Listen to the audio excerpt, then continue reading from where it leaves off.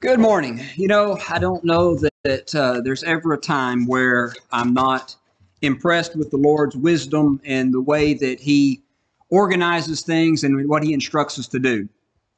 I've told you from long ago that there was a time where I didn't see the value as much in singing as maybe some other elements of our worship.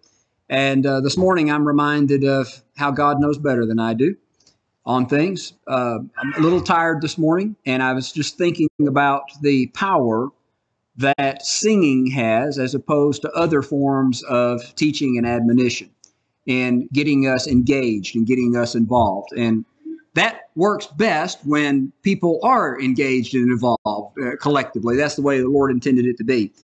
And I appreciate your efforts in doing that. That was an encouragement to me this morning, and it helped me. And so thank you in that.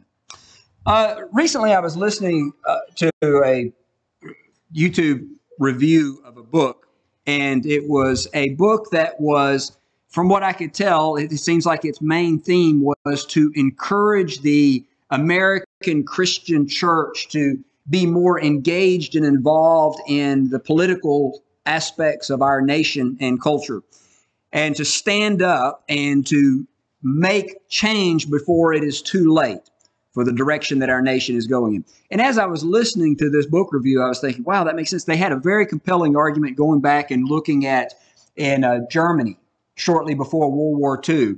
And the author was making the point that, that was the time when the German church could have made a difference, could have stopped the evil that was coming from the Nazi party, but they didn't. They set back. They were too reserved. They didn't get involved. And look what happened. And I thought the author was making, at least for me, he was making some convincing points as he was going through there. And that's one of those times where I was getting caught up in the thinking of the author. And I stopped at the end and I thought, okay, so what does God tell us about the role of the church?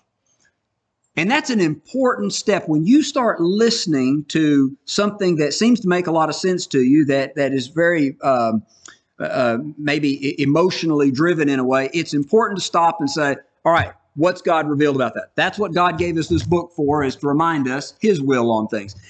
And it reminded me of how important it is that we go back and we understand some principles that are given in the Scripture regarding, well, what God's will is for His church. We've been talking about for a while now this idea that Christ is head over the church. He's the boss. He gets to say what the church is going to be involved in and what it's not.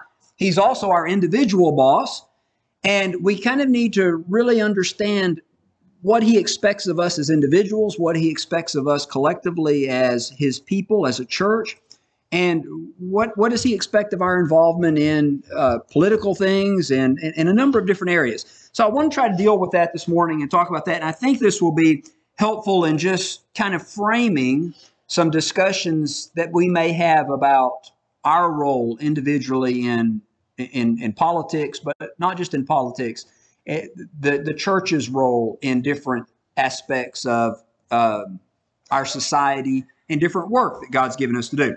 So when you think back, our forefathers seem to put an emphasis on the idea of there needing to be a separation between church and state. And I think part of that was because many of them had just come out of situations where they had seen where church and state were not distinct entities, but they were kind of combined together, and that became very oppressive for them. And so they had some personal experience in seeing some problems with the combination of church and state, and so they emphasized the separation of church and state. That doesn't mean they didn't think that they were both ordained of God, because both are ordained of God. Both are from God's plan. In Romans chapter 13, just the chapter after what Jackson read for us, it talks about the fact that every soul is to be subject to the governing authorities in verses 1 and 2, for there's no authority except from God, and the authorities that exist are appointed by God. Therefore, whoever resists the authority resists the ordinance of God. The government is ordained by God. Now, Paul was writing that in the time of the Roman government, which was pretty corrupt, and he could still say that of them. That would be true of the United States government. That would be true of any government. God ordained that those type of entities be in place. And we've been talking about the idea that in Matthew chapter 16 and verse 18, Jesus said He would build His church. Obviously, that's ordained. of God. That was in his intention and purpose to do that. But I think what the Founding Fathers understood is the biblical principle that although both are ordained by God, they function in unique ways. They don't necessarily have the same function. They don't have the same purpose, and that's important. And when people fail to realize that, I think they get into some of the problems that the forefathers had experienced with that. So in Romans chapter 13 and verse 4, concerning the state, it says, "For he is God's minister for you to good. For if you do evil, be afraid, for he does not bear the sword in vain." Here's what it says. "For he is God's minister to avenge, an avenger to execute wrath on him who practices evil." That's what God intended the function of the state to be a minister, an avenger to execute wrath on him who practices evil. But God's intention for the church in 1 Timothy chapter 3 and verse 15, the church of the living God is the pillar and ground of the truth. Now, what happens when the state takes on the role of being the pillar and ground of the truth? And they go out and they say, all right, we're using our power and our influence to say, you need to believe this. You know, there have been times where that's exactly been the case. You look back in the history of Christianity, and there will be times where there were different political forces, different government entities that would maybe conquer or force all of their citizens to convert to Christianity. I think we talked about some of the cases we were going through church history and looking where there would be a king or a leader who would take his army and drive a bunch of pagans into the river. And as they came out the other side, there would be a priest there blessing them, saying, "You're now Christians." And I think that's a case where the state got confused and said, okay, our role is to be a pillar and ground of the truth. That's not the role of the state. And then there have been times where the church has decided that its job is to be an avenger to execute wrath on him who practices evil. And so they felt like it was their job to go out and to punish anybody who wasn't doing what was right. And so you have times where different governments, mostly backed by the Roman Catholic authority on that, the Holy Roman Empire, so to speak, had intense persecution, torturing people, executing people for their moral beliefs on different things. And so we see the problems there that can take place when we don't understand the unique function of each organization or institution as the Lord intended for it to be. But the individual Christian does have a role in each. In 1 Peter chapter 2, verse 13 through 15, Peter tells individual Christians, "Submit yourself, therefore, to every ordinance of man for the Lord's sake, whether to the king as supreme or to governments or those who are sent by him, for this is the will of God." So we have a part in partaking and participating in the state. We pay our taxes to support the state. We obey the laws. We submit to the decrees. We participate in functioning, and we want the state to do well. It's God's institution for us for good, and so we do participate in that in trying to support the state in that as individual Christians. And certainly we have a responsibility to the Lord's church.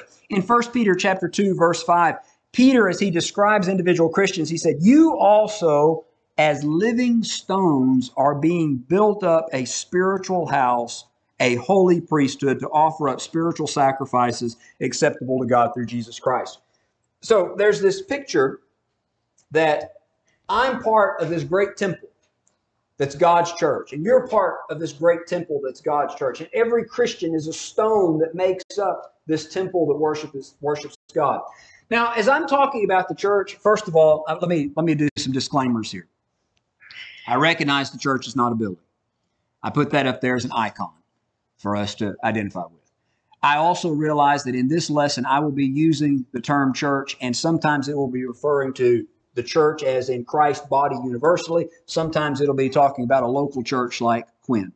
And so I'm being a little bit loose with the terms for the sake of this, because I think that it applies the same in the points that I'm trying to make in this. But I realize I'm not being as careful with my language in this particular lesson as maybe I would be in some other lessons. But the individual Christian, I have a responsibility in the Lord's body as a whole, but then also in this local congregation to participate in that. And yet the function of the church and the function of the state are different from one another. And we could put another in this as well, the home.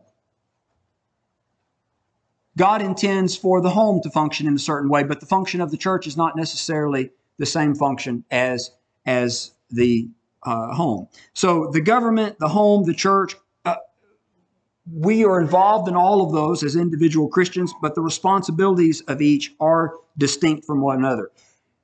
That being said, I do think that our faith plays a part in that. In our political situation, where we are allowed to vote and so forth, I think when I go to vote, that my faith plays a part in that. That influences my vote.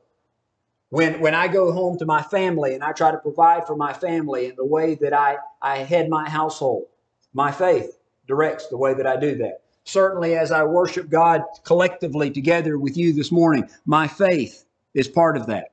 So it's not that somehow our faith is detached from these other. No, our faith is involved in all three of these. It's just that all three of these don't have exactly the same function and the same role. And so just because an individual Christian with faith participates in all of these doesn't mean that all of these can just be swapped around to serve functions that God didn't intend for them to function. The reason that this is important is because, as we said, we could look back at some cases where when the state thought that it should be doing the work of the church, or the church thought it should be doing the work of the state, that was disastrous. But I'll say this, when the church thinks it's supposed to be doing the work of the home, that can be equally disastrous. And that's maybe more common in where we're at today. In talking about the difference in the work of the church and the work of the individual, I think it is important for us to realize that when we're talking about the church, obviously we're talking about individual Christians working together collectively. The term church is it's a plural noun. It has the idea that, like when you talk about a flock of sheep, when you talk about a herd of cattle, you're talking about them working together as a unit there. And then you can specify and say, but that sheep, and you make a distinction in that individual. When you talk about the church and you talk about the individual, you really are talking about two different things. And I think this is shown in a number of passages. In 1 Corinthians chapter 12, 1 Corinthians chapter 12, in verse 12, the church's work involves every member because we're all part of that group. We're part of that collective noun, the church. So 1 Corinthians chapter 12 and verse 12, as the body is one and has many members, but all of the members of that body being many are one body, so also is Christ. When it's talking about Christ's church, it says, what makes up Christ's church? All of the members, all of the individuals that belong to Christ make up his church. In Ephesians chapter 4 and verse 16, for whom the whole body, joined together by what every joint supplies, according to the effective working by which every part does its share, causes growth of the body for the edifying of itself in love. Here's the body. What's it made up of? Of every individual that's making its contribution to it. However, the individual's work may not involve the church. In 1 Corinthians chapter 12 and verse 14, for in fact, the body is not one member, but many. There's a distinction there between the one member and the collective members working together. And I think that that's seen in several different examples that we have. In 1 Corinthians chapter 11, Paul deals with some problems in the church in Corinth, the collective group in Corinth, and what they're supposed to be doing collectively as a church. They're intermingling some things that they should be doing individually in that, concerning the Lord's Supper. And so when he talks about them, he starts off and he says, when you come together as a church collectively, what you should be doing is you should be partaking of this memorial, remembering the Lord's body, remembering the Lord's blood, remembering his death and your participation in that. That's the work that the Lord has given the church to do. But that's not what you're doing. What you're doing is you're coming together and you're having some type of meal where you're eating, one's eating to excess, another one has nothing, one's drunk, and that's not what the church is supposed to be doing. And he uses some terms here to make a distinction. So he says in chapter 11, verse 22, to the individual Christians, do you not have houses to eat and drink in? In other words, filling your belly, satisfying hunger, or if you're eating as just a social meal, that's to be done at home. That's an individual act. That's not what the church is supposed to be doing. He goes on to say in verse 33 and 34, therefore, my brethren, when you come together to eat, wait for one another. As the church, this is what you're supposed to do. But if anyone's hungry, let him eat at home, lest you come together for judgment. Satisfying physical hunger or a social meal, that's individual. You do that as an individual. That's not the collective work of the church. Remembering the body of Christ, that's the collective work of the church that needs to be focused on when you come together. So you see that distinction there. I think we see that distinction in Matthew chapter 18.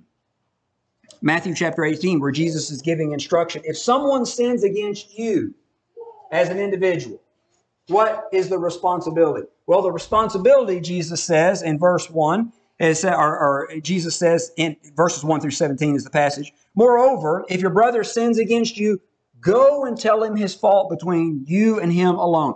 That's not the responsibility of the church at this point. That's your responsibility as an individual. You go and talk to him, you and him alone. If he listens to you or he hears you, you've gained your brother. If he will not hear, take with you one or two more. It's still not the responsibility of the church at this point. By the mouth of 2 or 3 witnesses, every word may be established. If he refuses to hear them, tell it to the church. Now it becomes the responsibility of the collective group. But if he refuses to hear the church, let him be to you as a heathen or a tax collector. Do you see the individual responsibility there? And then later, the collective responsibility of the church. That distinction is important. In doing the Lord's will, you have an individual responsibility. At some point, the church may have a collective responsibility in that same issue. But it doesn't start off that way. One other example, and to me, I think maybe because it's detailed a little bit more, it's one of the clearer examples. In 1 Timothy chapter 5. In 1 Timothy chapter 5, Paul is dealing with the responsibility that individuals have to care for their families. Again, this is an area where there can possibly be some overlap in this. But we have to be careful not to just automatically overlap this. And so he goes through and he talks about there are things that the individual has a responsibility to do that the church should not have a responsibility to do. In verse 4, if any widow has children or grandchildren, let them first learn to show piety at home and repay their parents, for this is good and acceptable before God. The individual has the responsibility to care for their family, particularly their parents. If they have aging parents, if they have a parent that is a widow or widower, they have a responsibility to take care of them. That's God's will. Verse 8, if anyone does not provide for his own, and especially those of his household, he is denied the faith and is worse than an unbeliever. Individual is held responsible there. Verse 14, for this I desire that the younger widows marry, bear children, and manage the house, and give no opportunity for the adversary to speak reproachfully. Now, I think in this case, what it's talking about is here is one, and they are in a situation where they are in need. Their husband has died, but they're also in a situation where they can do something for themselves. Well, the church should not be responsible in that situation. The individual should be responsible in that situation for taking whatever course of action is necessary in order for them to provide for themselves there. Verse 16, do not let a widow under 60 years old be taken into the number, and not unless she's been the wife of one man, well reported of good works, if she's brought up children, if she's lodged strangers, if she has washed the saints' feet, if she's relieved the afflicted, if she has diligently followed every good work. This seems to be the case where here's a person and they don't have anybody to care for them. We know it's the responsibility of the family to do so, but they don't have family to do so. Should the church step in at this point and take them on as take on the responsibility of the individual and care for him? And Paul says, not unless it's a special circumstance. And he gives qualifications there. She should not be taken into the number unless. And then he gives these specifications. And he continues in verse 16 to say, I'm sorry, I got a little bit out of order there. In verse 16, if any believing man has widows, let them relieve them, and do not let the church be burdened. Do you see the distinction there? That individual, take care of them, don't let the church be burdened. Now, the idea, well, is there a time where the church should be burdened with that or have that responsibility? Yes, there may be. That's the situation where no one is there to care for them. And again, it's very limited. Otherwise, if someone else can care for them, let them. If they can care for themselves, let them care for themselves. The church does not need to take on that responsibility. Individuals take on that responsibility, whether it be family members or the person itself. But under certain circumstances, when there's no one else, very limited, widows that meet these qualifications, in that case, the church may take on that responsibility. Well, there's no one else to do so. And so a widow indeed may be taken to that. But then you look at verse 11, refuse the younger widows. Well, let me ask you this. The church has the responsibility to say, I'm sorry.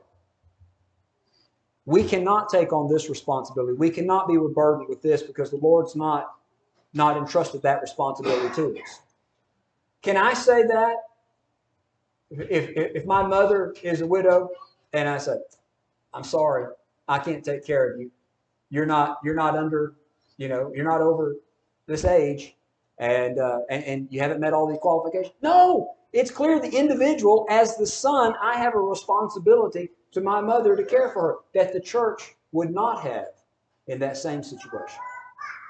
So there is a distinction there. And Paul makes that, and that phrase that the church may not be burdened is telling.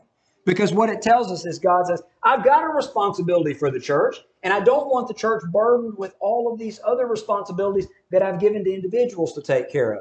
And if we get that confused, what ends up happening is the church can't do the work that it was supposed to do, and then sometimes individuals don't end up doing the work that they're supposed to do. So looking at the principles that are given in God's Word is very helpful for us in understanding what God wants done. And let me again, as I started off saying, God's way is best. Even when we think, well, I think it'd be more efficient to do it this way. No, God's way is always best. And so this principle, I think, is helpful in that. So let's think about one area, since we were talking about the area of benevolence. The Bible speaks a little bit more of that. The responsibility of the individual in benevolence. In 1 Timothy chapter 5 that we just looked at, it's clear.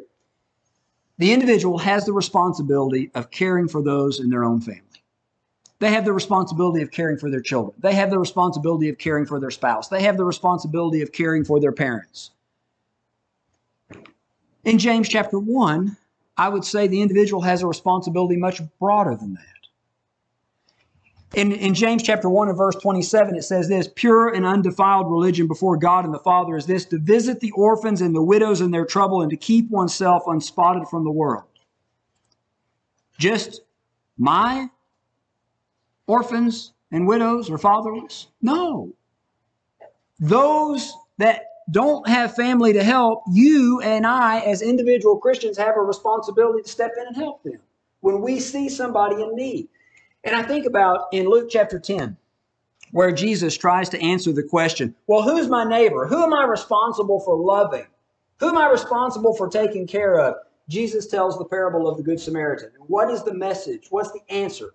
The short answer to who am I responsible to care for is whoever you have an opportunity to help. It doesn't matter if they look like you. It doesn't matter if they're blood relation. It doesn't matter if they're a different race. It doesn't matter if they're part of a group that's your enemy. You have a responsibility.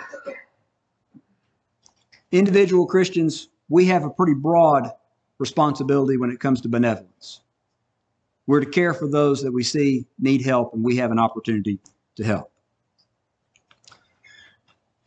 But look at the responsibility of the church regarding benevolence, because it's a little different. In Acts chapter 4, in verse 34, we see there very early on that as people became Christians and they became part of the church, that there was a need there.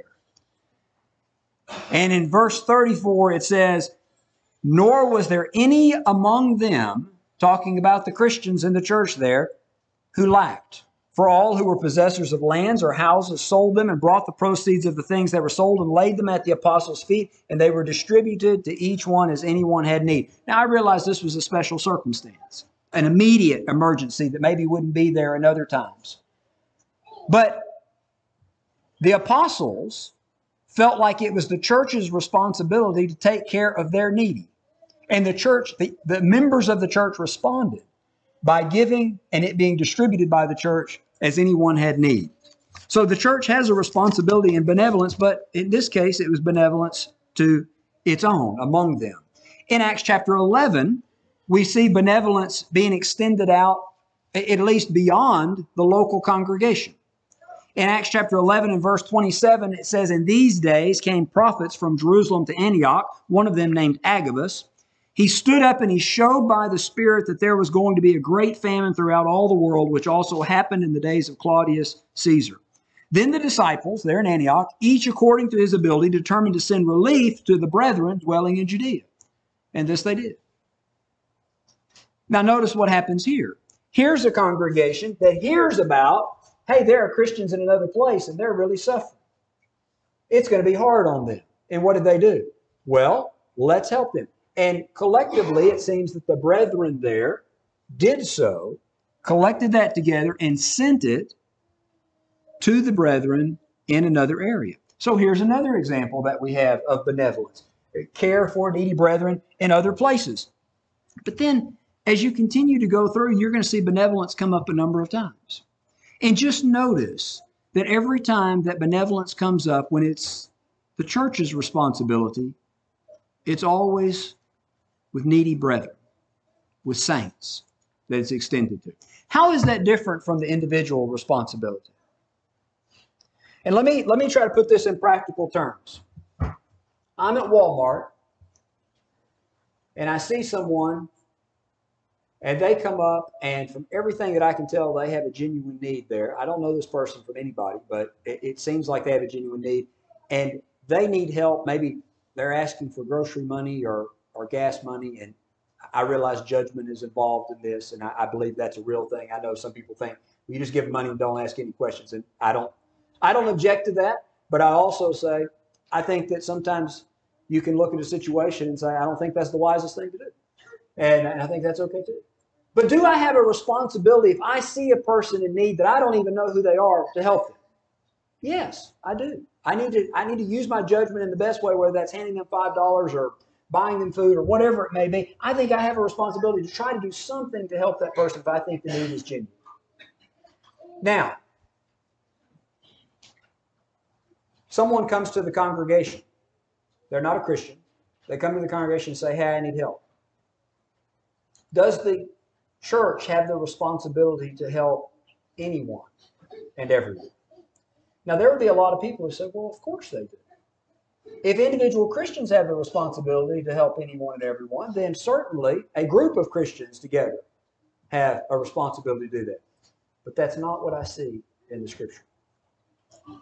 Every time that the church was involved in benevolence and helping, they were helping Christians. And someone says, so you don't think that God wants the church to help the world as a whole? Here's what I would say. I don't think that that's by accident that the Scripture makes that point. I think what God is saying is the church has a work that I've assigned it to do. And it needs to be careful not to get caught up in every other good work that may be out there, because it has a function. And if it gets burdened with all of the other good works that are out there, it can lose its function. And I see the wisdom in that when I think about it. And here's the reason why. Because we see this happening all the time.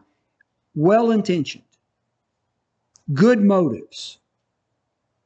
People begin to forget about this principle in the Scripture and start to say, well, anything that God would give the individual Christian a responsibility to do, then the church as a whole has the responsibility to do. Well, what does the individual Christian have responsibility? Well, they have the responsibility to help anybody they have an opportunity to help. So what do they assume that the church has responsibility? Will help anybody they can help. And so churches begin to form world hunger relief organizations and clean water in Africa organizations. And there's all of these efforts, good efforts. They're accomplishing good things. But I would just argue and say, that's not what the head of the church said the church is supposed to be focused on. Collective. They open up hospitals. Individually, do I have a responsibility to provide an education for my children? Yes, I do. Well, then the church should have the responsibility of providing education for children. So they open up schools. As an individual, do I have a responsibility to provide recreation for my family? I think that's part of living and functioning. Yes, I do. Well, then the church should have the responsibility of providing recreation and social engagement. And so what do? Well, they form a lot of things. And there's gymnasiums, and there's dining halls, and there's and it goes, well-intentioned. I understand completely where they're coming from. I think we've just missed a principle that's in the scripture.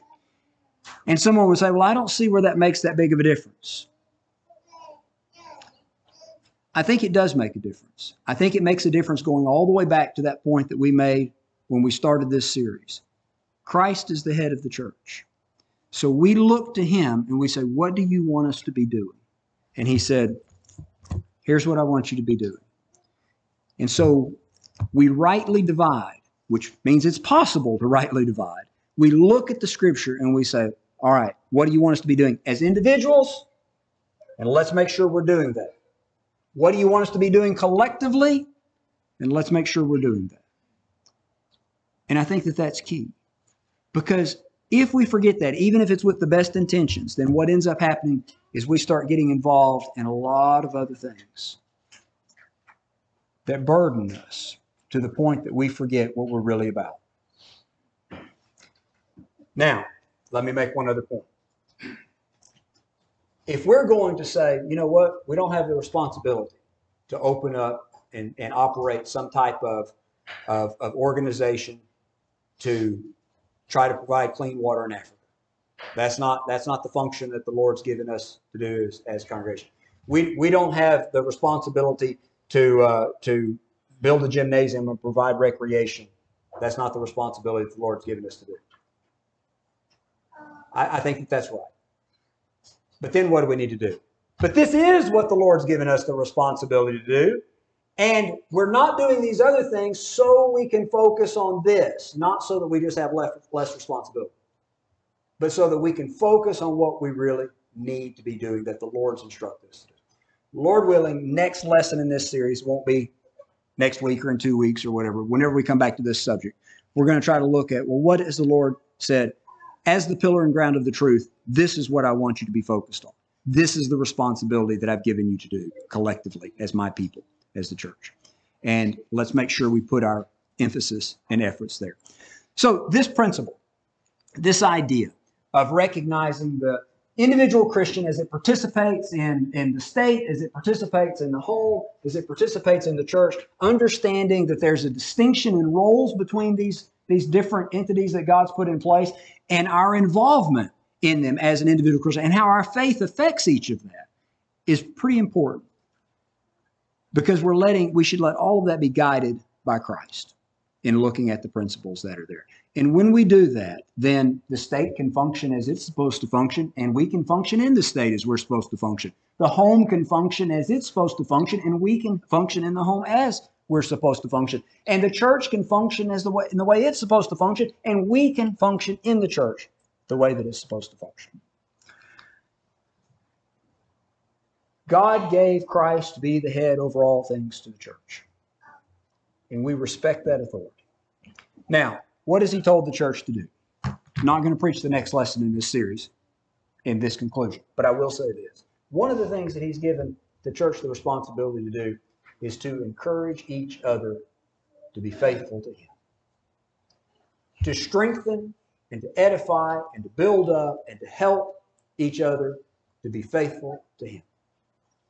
Our assembly this morning, we teach and admonish in psalms, hymns, and spiritual songs. We collectively go to our Father and make our petitions known before him. We raise our voices in worship to him. We together remember the sacrifice and the covenant that has been made for us in partaking of the Lord's Supper. And we admonish one another to say, hey, look, if you need spiritual help, we're here to help you. That's our function. That's our goal. So I offer this exhortation to you. If you need spiritual help, let that be known right now. And let us function in the way that Christ instructed us to function, to help in whatever way we can for you to be faithful to the Lord. So if that's something that you need to do in your life, this is a great opportunity, because that's one of the reasons why we're here. So if we can help you spiritually, please come while we stand. Thanks for watching. If you found this video to be beneficial, please follow us on Facebook or subscribe to our YouTube channel. Feel free to share it with others that you feel like may benefit from it. If you need to contact us, please contact us via email at quinn.church@yahoo.com. Also, if you're in the area, we would love for you to come visit with us at one of our assemblies. Have a good day.